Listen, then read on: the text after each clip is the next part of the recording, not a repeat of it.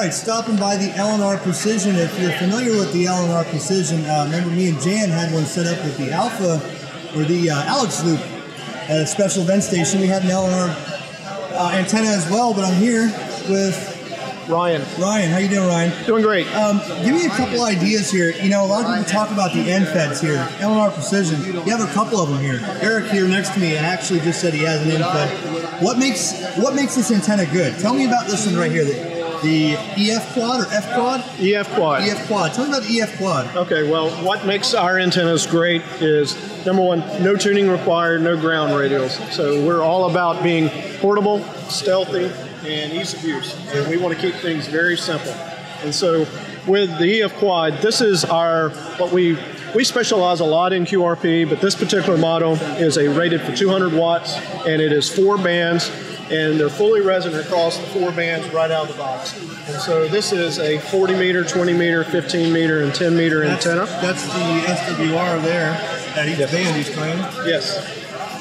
Okay. And so we're all about quality, and for a field day, this is about our best antenna that you can find. A lot of guys set this up a field day because it's extremely portable. Yes, very lightweight still. This is a lot of wire. This looks like a lot of wire I'm holding in my hand, but really, we've got some extras on here.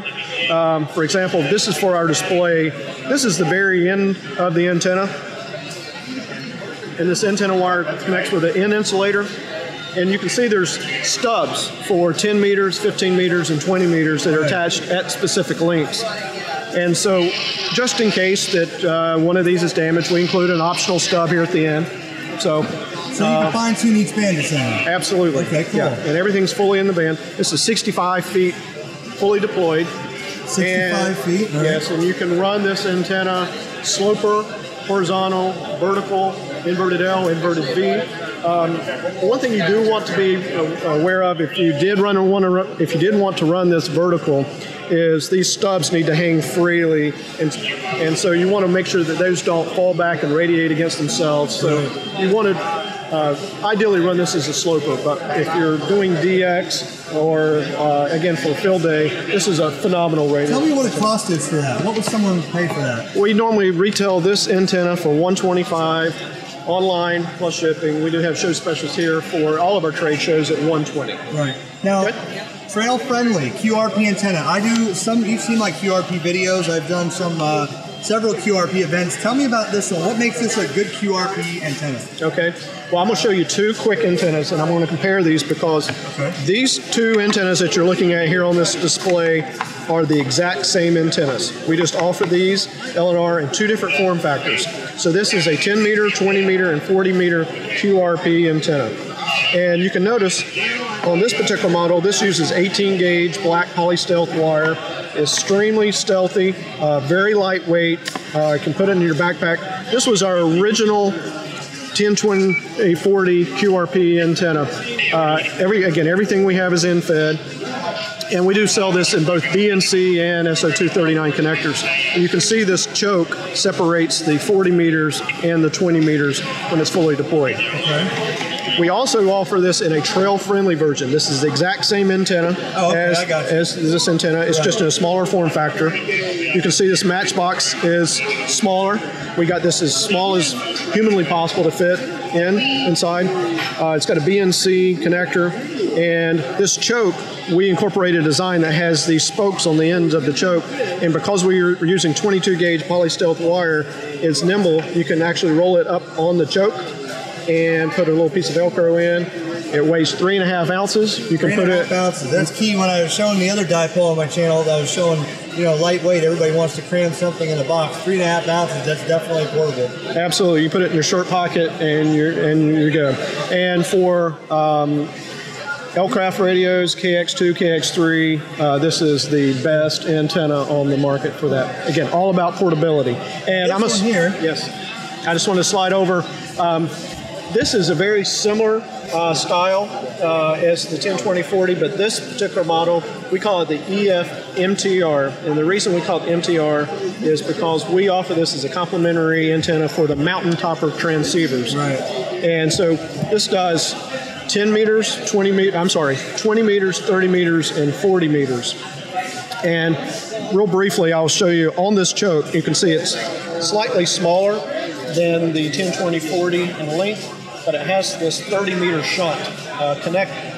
And so the way this antenna works is it is fully resonant on 20 meters and 40 meters with the shunt disconnected. And there is a little cover that you place on here. So this is how the antenna would operate for 20 and 40 meters. But you connect the shunt, then it is fully resonant at 30 meters. Okay. And so it's just a real quick change, and then you can get the 30 meters. Because 30 meters is also a very popular band. But it is in trail-friendly form. That's what we call 22 gauge, small matchbox. It winds up real nice and neatly on this winder, and the spokes on this side of the winder is great for your feed line. Yep. So you have your feed line connected here. Everything's in a nice compact package. That would fit in my Go box, man. That looks good. I've talked to several people. In fact, Jan, KK4GGJ has an end-fed and a LNR Precision radio. I'm not sure if he has the mountaintopper or what, but he's got one, and they're good. So I appreciate the time you showing me these. Well, absolutely. What's the price on this one here? This is $80 show special. Normally retails for $85 plus shipping and handling from our website.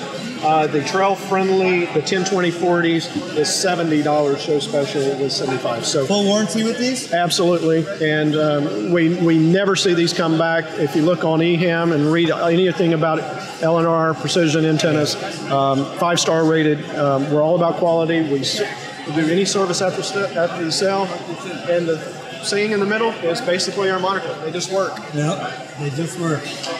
Thanks a lot. I appreciate the time with you. Thank you.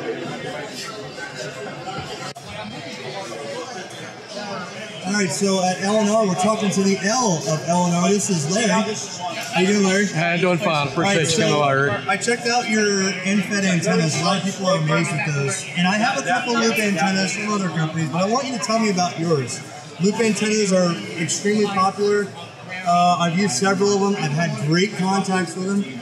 And I'm curious, what makes yours good? Tell me about your loop antennas. Well, first of all, this is another Dale Parfit design that he's been working on for several years now, and it's finally come to the head that this is what we call the finished product. Ours is a little different in that we do some things with not so much portability, but performance. We do things like we use hardline versus some of the flexible. We have an adjustable current loop, which some of the others don't have, which really affects the performance of it and gives us a real good sense of how we control the SWR in the tuning of it. It does have a 6-to-1 varicap, just like most all the other units have. We feel like with the extra effort that we go into with the hard line and the machining that we do to reduce the amount of loss that that is incurred through some of the braided lines and so forth. We feel like we're there at the optimal performance of the loop. Now, with this being made out of hardline, okay, so you're saying you can take the hardline off and collapse this thing. It's not permanently in this right size. now you can bring it. We ship it in a 16 by 16 by 4 inch box. So yes, it'll you disconnect the PL259s and we can get it down to about a 16-inch diameter. Okay, so at some point it's kind of portable. I can take it apart and take it somewhere if I wanted to. It is, and we're going to be offering a carry bag for it too. But I see this one's on a tripod. Will you have a tripod with that? We've looked at the tripods, but there's so many people out there that's already got camera pods and so forth like that. They come up with their own. Yeah, and well, about the hobby, they brainstorm. the adapter that we're going to be providing will accommodate the little quick release that mount on cameras. So we just feel like we didn't really want to get into the tripod business. So I see that when you said the hardline, let's see if there's a close up here. That is not LMR 400. That's hardline. That's very much hardline. And that makes it a lot better. Well, yeah. Would you agree? Yeah, absolutely. You use a braided cable or something like that, and RF doesn't like rough edges; it likes smooth, and that is another option, another opportunity to give us to get the best performance out of the antenna. When you get your loss as low as you possibly can get, then you get the maximum performance. Yeah. and it's very easy. This one's got a manual tune. We do have a remote tune loop that we're going to be introducing probably at Dayton. We got it out now, but I just felt like we'd hold off a month or two. Oh, so you can mount this loop outside and have remote tuning inside. Absolutely. Oh, that'd be great. Yeah, it'll be totally enclosed. It won't have an exposed motor like some of our competitors. So tell me here, if I wanted to change this, it looks like 10 meters, I would move to a different SO239. This one covers 60 through 10 meters with a 6 meter option. And yes, right now it's set up for 60 meters and 12 meters. If we want to operate at 60 meters, we've got a capacitance switch over here on the left-hand side. 60 meters. And if we want to run 10 and 6 meters, we'll disconnect the PL259, plug it in here, and then the switch will be in the up position. Okay. And that's it. And then you just find too, this very high Q. This one over here is already set up with a little transceiver, and if you can hear it, it's high Q. It's got a very sharp tuning curve now. It's not it, but right now I had this set at 7.030. And I've already brought it up to 7.060, and it didn't affect the tuning at all. Okay. So it's more broadband, you're saying? Yeah, absolutely. Okay, that's okay. And it's not very capacitive sensitive either. A lot of them are sensitive in that.